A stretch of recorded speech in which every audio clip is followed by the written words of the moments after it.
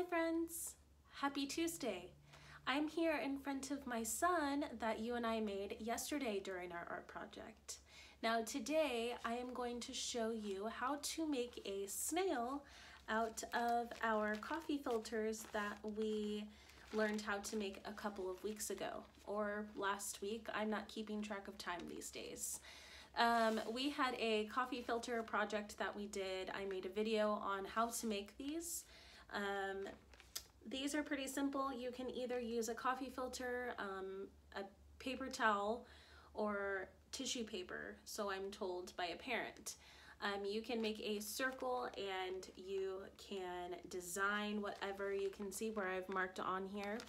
It was folded in half when I sprayed it, and I sprayed directly on the pattern that I drew onto my coffee filter. So we're going to use these coffee filters. Go ahead and make your own and come back and we can get started on the cutting of the snail part. We're going to make a snail and this is going to be his shell. So go ahead and get your materials, make a coffee filter, we'll spray it down, let it dry.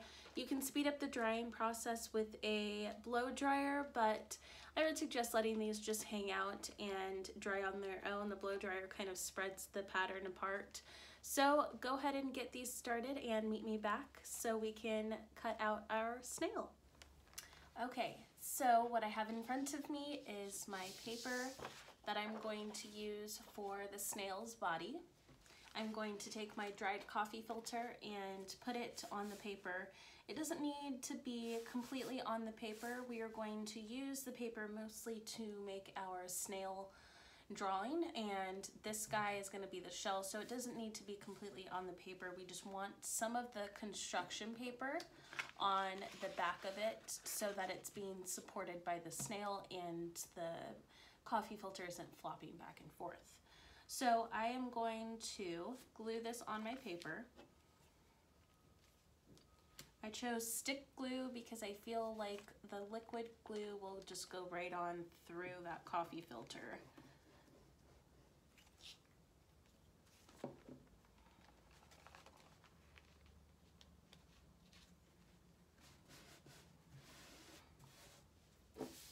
Now I have a little bit of paper showing on the sides. That's okay, I'm going to cut that off.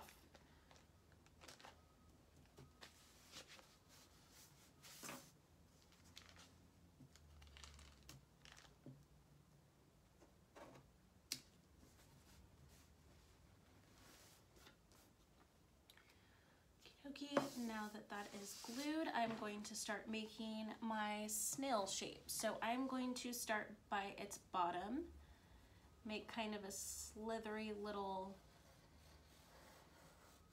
texture there.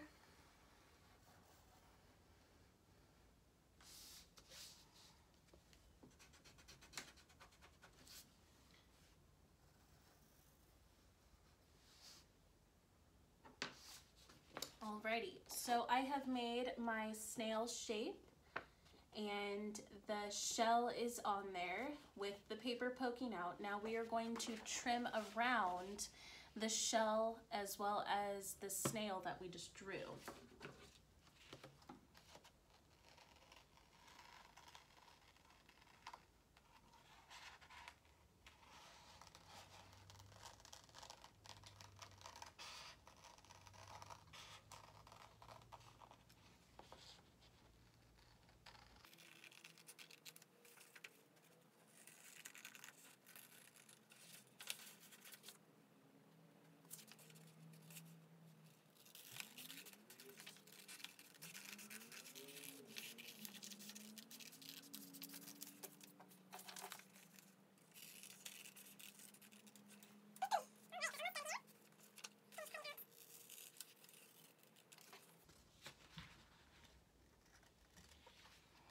Okay, now I'm going to clear my space. I have a couple of pencil marks on my snail that I'm going to erase.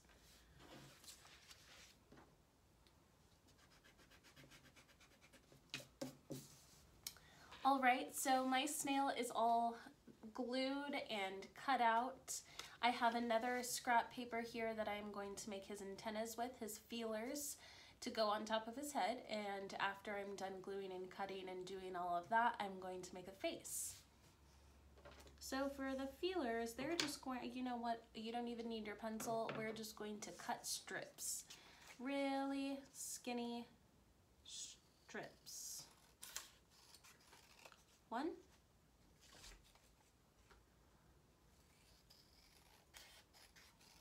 and 2.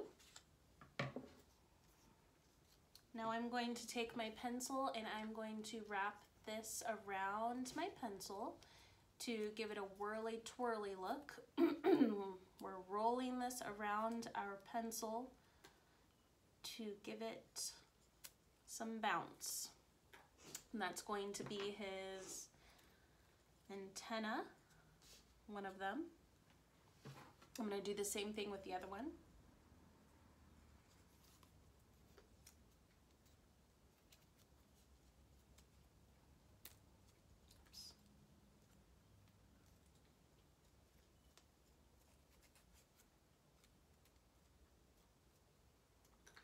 Twist it and let it go.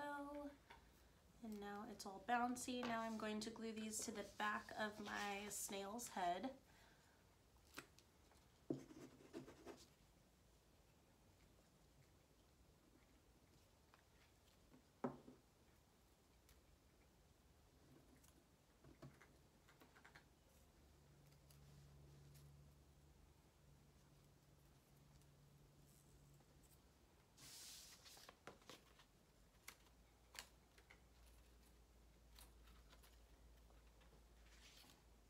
Take my marker and now I'm going to make his face.